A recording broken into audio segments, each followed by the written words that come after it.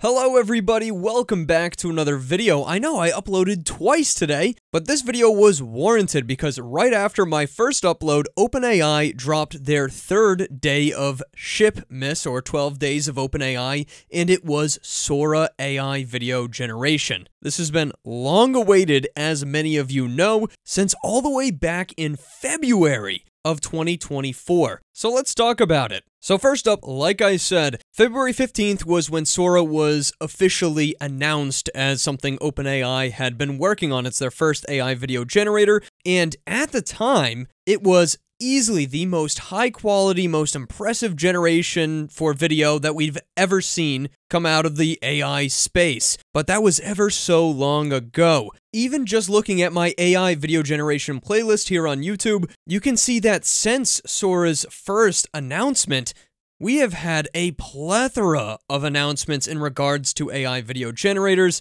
models such as Kling AI, which was insane, and to be honest with you guys, is right about there at that same Sora quality we got released to us today. Where Minimax, Meta has their own AI video generator, Runway's Gen 3. A lot has happened in the AI video generation space since Sora was announced. So what exactly is different since that initial Sora announcement, and what can we expect from this release? Well, this is, as we said, day 3 of OpenAI's 12 days, and from OpenAI's demo video here, we can see they've actually built an entire website for Sora. You can share video generations on there, whether they're featured or most recent. You can favorite generations. There's a variety of editing tools that come with this website, and it all hooks back up to your OpenAI plan. So whether you have ChatGPT Plus or Pro. I think a lot of people were wondering specifically whether or not the quality of generations had improved in comparison to when we first looked at it back in February. And the answer to that, in my honest opinion, is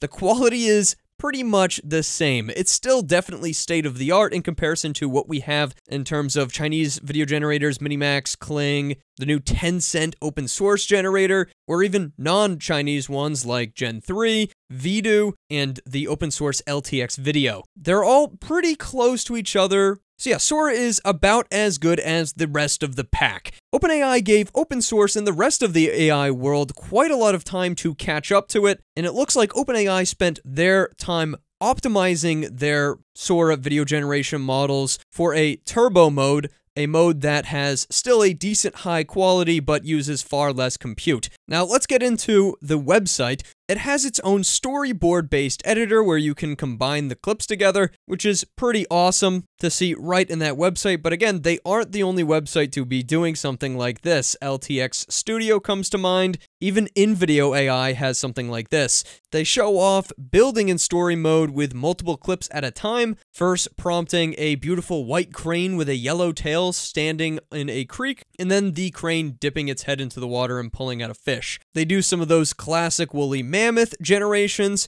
and they also show how there are multiple options for things like remixing, or how many video generations you want at once. And of course, there is credits to go along with that. And again, we'll talk about pricing and the plans in this video, but they also have a feature to change resolution and the ability to remix at different strength levels, similar to video that we already have with Gen 3 and Runway. Here is the end result of that crane video they demoed, where you could see the crane, is kind of dipping its head in the water, trying to catch a fish, and the splashes aren't super realistic, but overall, it's not a bad gen. Again, this is pretty much what you can expect from state-of-the-art video gens these days in the AI space. I gotta say, I do really like their remix feature. You can see they took that woolly mammoth generation and turned them into these crazy huge robots. There's also a transition blend feature where we can blend the robots turning back into the woolly mammoths if we want. Designing UI like this is quite a lot of work,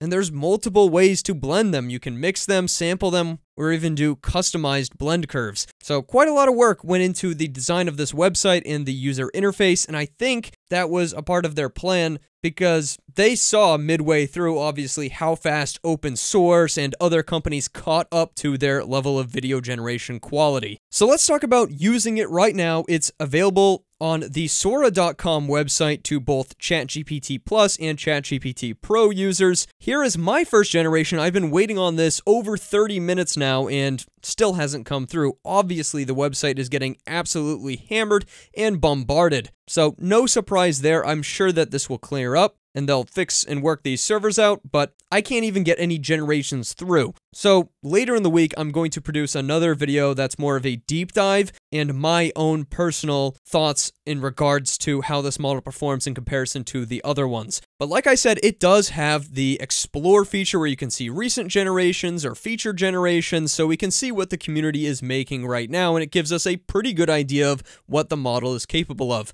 Again, all these generations that I see, they're not bad by any means. They're definitely state-of-the-art level. Here is a particularly good example, I think, where we've got, the Golden Gate Bridge, and an astronaut is riding a horse across that bridge. But if you look closely, there are some screwy details, like the horse is sort of sliding across the floor, and obviously some interesting morphing is going on with the two entities here. Not bad at all. Again, this is a particularly good generation, but it shows you the limitations of the model for sure. What's nice is any of these public generations, since this is kind of like a social media aspect to the website, we can, recut, remix, or blend, or even create a seamless loop of other people's generations, which is cool. I like that. Under the featured cherry-picked generations tab, we can see the best of the best, and there is a lot of good stuff in here. There's no doubt in my mind that Sora is a very decent model. It's right up there with the best, but is it the best of all time? Is it the absolute GOAT? I don't think so. Let's talk about pricing and plans, because this is where it starts to get very difficult to justify OpenAI's Sora release. If you have the $20 a month ChatGPT Plus plan, which in my opinion was already pretty much worth the money beforehand, at least for my use cases, you get 1,000 credits worth of Sora per month, which equates to about 50 generations.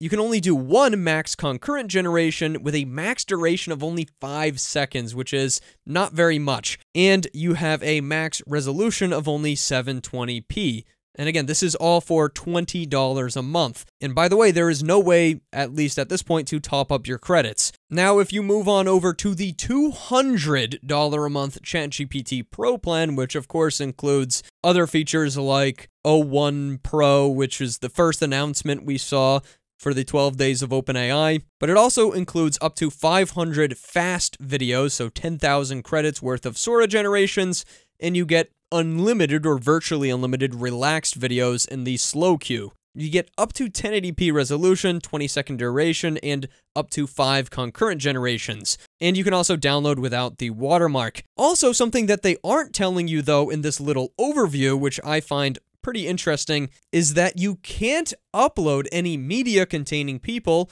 to do either photo or video to video that contains actual people.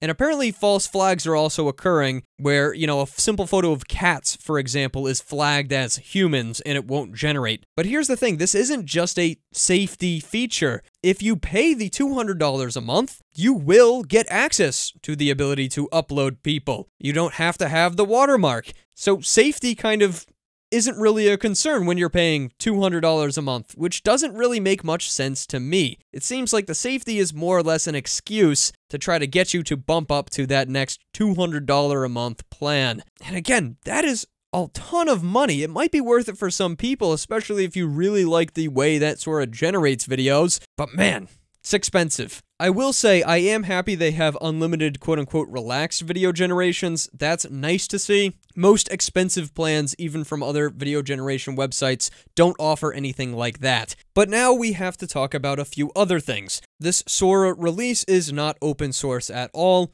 No code, no weights, no nothing like that. The only way to use it is on the Sora website right now through one of those two plans, which also means at the time being right now, there is no API for Sora.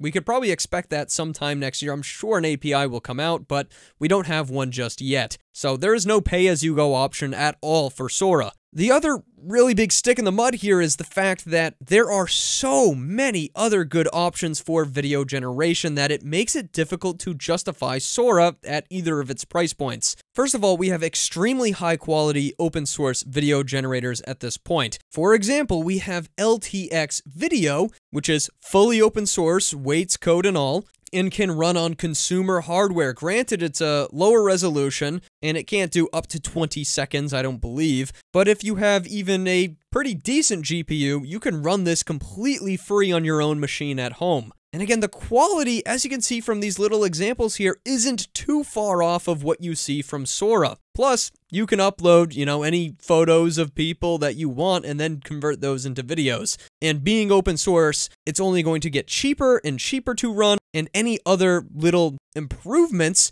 made by the open source community can be applied to this model as well. And we're already starting to see that. Not to mention, we also have the Huanyan Video coming from Tencent. And again, this is fully open source with weights, meaning the community can modify it in any way. And this one you can pay as you go on a website like fall.ai because it can be hosted anywhere. It's open source. To do a video on this, it is about 40 cents per video. And for $1, you can run it around 3 times. And just from my first glances, my first looks, this appears to be about the same quality of Sora, if not a little bit better. And to be able to run this 3 times for $1, that puts it around the same price as 1 month of those Sora plans. And that's for 600 generations. That will be done in about 4 minutes or so, which seems to be about the time of a fast Sora generation in ideal circumstances. Again, I'm still waiting in the queue for this to even start generating, and it's been well over 30 minutes. The servers are getting hammered right now, so I don't want to judge it too harshly. This was a very, very highly anticipated release. I gotta say, so far, community reactions have been really mixed surrounding Sora. A lot of people are just complaining about basic user issues.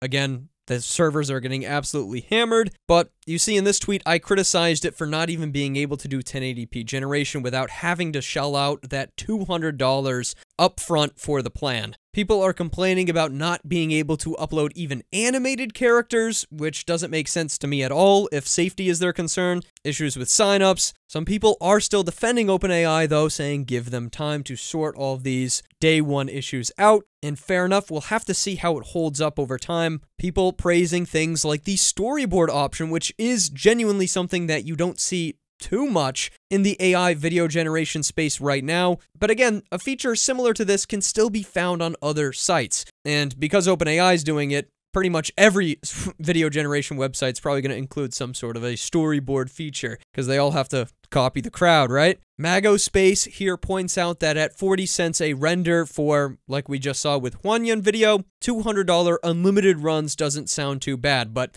you really have to be generating constantly for that to be worth it. I'd also like to bring this up as well. They put clearly a lot of effort and work into building a nice website to generate with Sora and actually create things and explore your creativity, and I really appreciate that. But I really feel like they missed the mark in regards to the plans. I mean, they're directly connected to your existing ChatGPT accounts, and I think that's a good thing. I think that's something they should keep.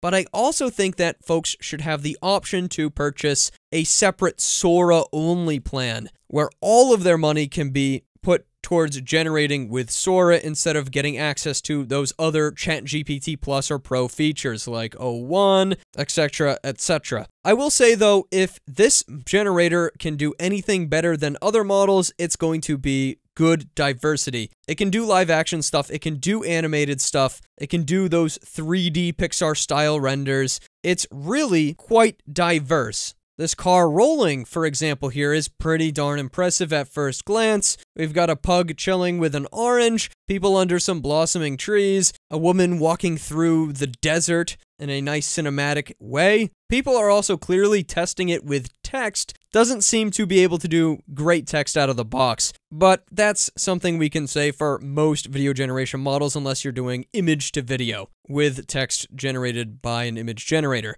We've got some nice CCTV footage, again, very diverse in terms of the different styles it can do. A nice close-up of a cat. We've got this crazy bubble doing all kinds of things. I think to have my final thoughts in regards to Sora, we're going to have to wait until the these servers clear up and I can actually start to get some generations through. I've seen a lot of huge W's, like, you know, this video of a crab doing a cute little hop. We've got some 3D bears dancing that looks great, but I've also seen some pretty big flops. Like in this video over here, obviously this guy is supposed to be eating something, but we can't really tell what it is, and he's not really putting it in his mouth and chewing it as you'd expect. Or, you know, this first-person video that's clearly supposed to be a car driving down the road or maybe a train, but, you know, this perspective is all out of whack. We're going sideways, we've got a weird steering wheel with the gauges going everywhere, just doesn't make sense. Or this video of a truck that's sort of, you know, morphing and sliding on this highway as it goes down the road.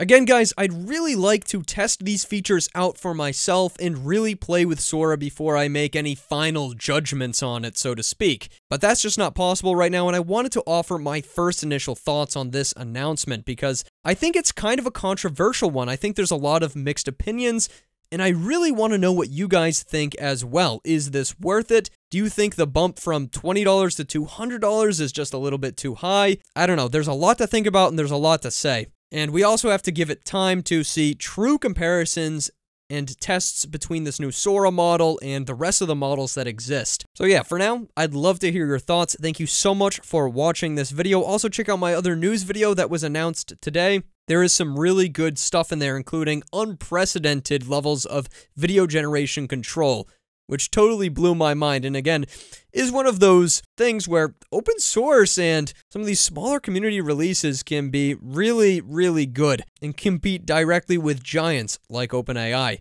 See you guys in the next one. Goodbye.